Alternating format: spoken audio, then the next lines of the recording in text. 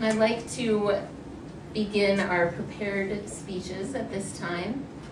I'd like to first introduce our first speaker, who will be completing his third speech from the Competent Communicators Manual. And his favorite dinner experience was in the 1970s in grad school. I think he actually invented a new form of dinner party called Gorgies, where him and his spouse and friends would eat continuously at a very small pace. Arnie Buss will be giving, as I said, his third speech from the Competent Communicators Manual entitled Why I'm Here. Arnie.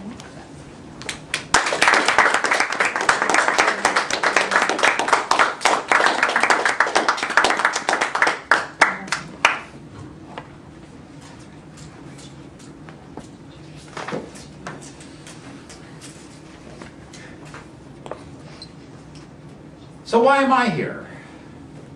Well, why are you here? Well, I can't talk to why you're here. I can only talk to why I'm here. So that's why I'm going to talk about why I'm here. Madam Toastmaster, fellow Toastmasters, distinguished guests.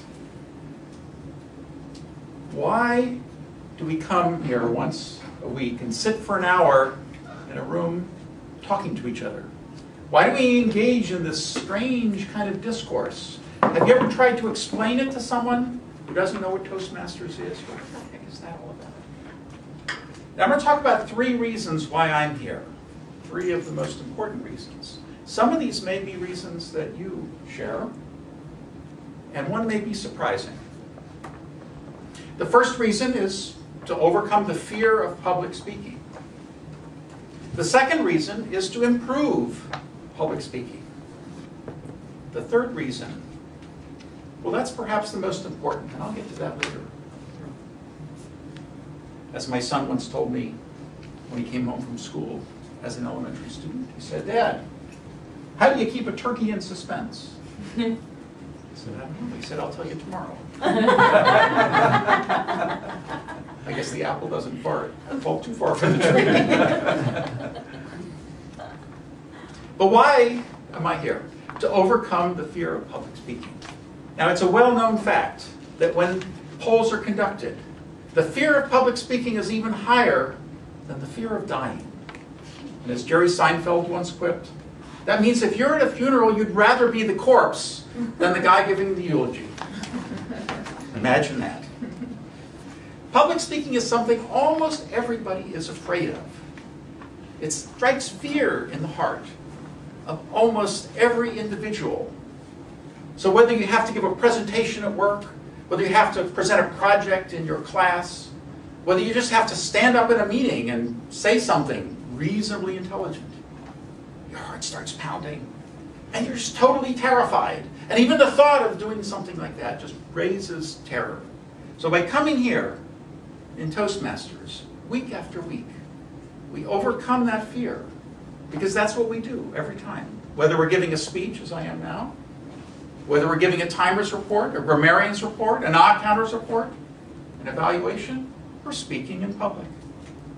So coming to Toastmasters helps us overcome that fear.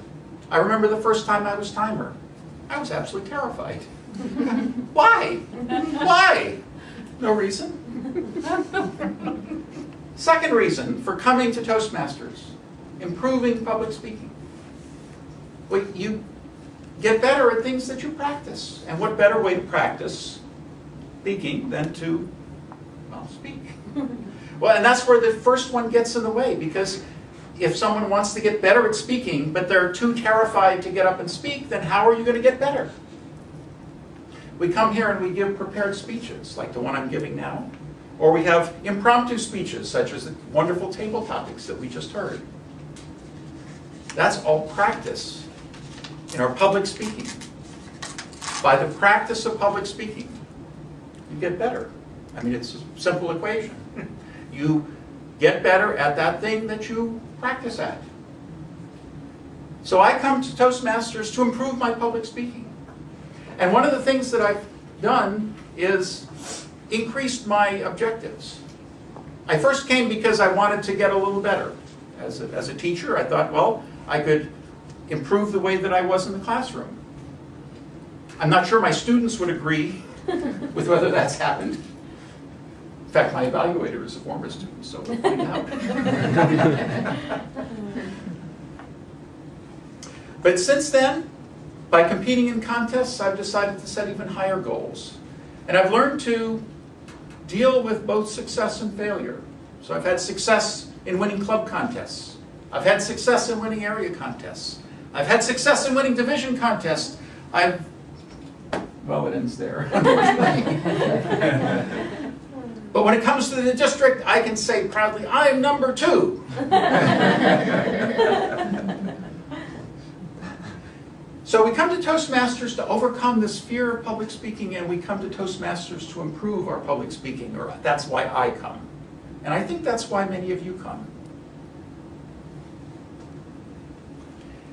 But let's re-examine the fear of public speaking and whether or not it's really more scary than dying. So imagine this thought experiment. You're traveling in an airplane when it gets taken over by hijackers. And at gunpoint, you are given the choice of jumping out of the plane without a parachute or delivering a 5 to 7 minute speech to the other passengers. Which would you choose? Which would anybody choose, even if they'd never been to Toastmasters? So it's not fear of public speaking that really drives us.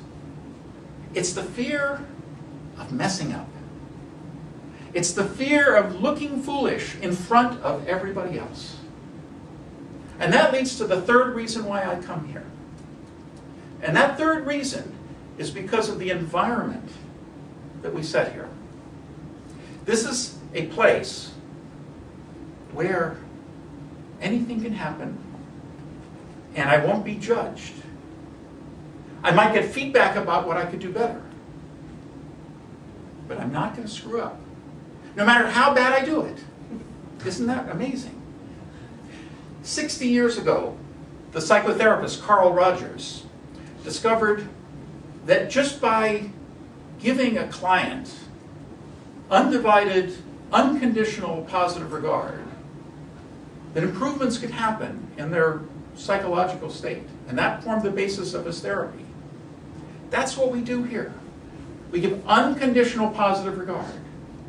We don't have to agree with what the speaker is saying.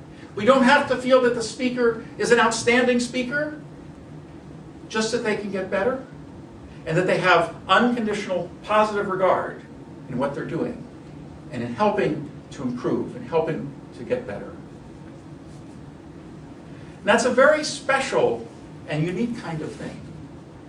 Because in classes, in our jobs, we're always being criticized, knocked down, made to fail. And here in Toastmasters, we cannot fail.